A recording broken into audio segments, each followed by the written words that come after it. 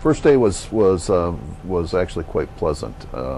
We had 2 weeks of classroom activity with our press crews and with the training group from manroland, and the first day on the press was quite exciting in the sense that we set a new production record the very first day.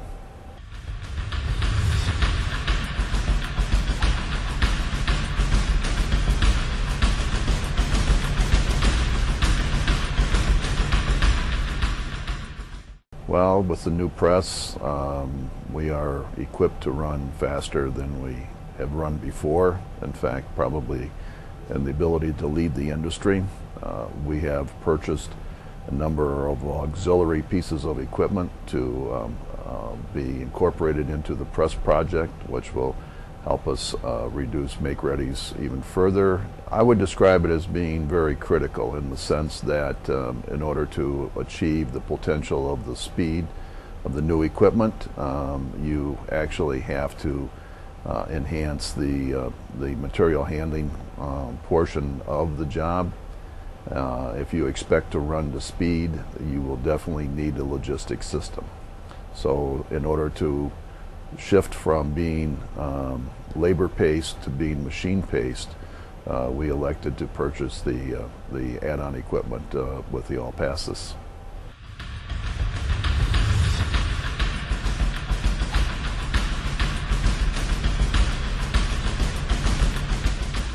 Operators are still, getting used to the system, since it's not only is it new, but it is a different make from where we had been operating in the past. So there is some acclimation that we are experiencing. But the crews have come back and have thanked us for their engagement in the project, but and that was the decision making to get the piece of equipment, but also really appreciating the features that are on the press that will make their life much better.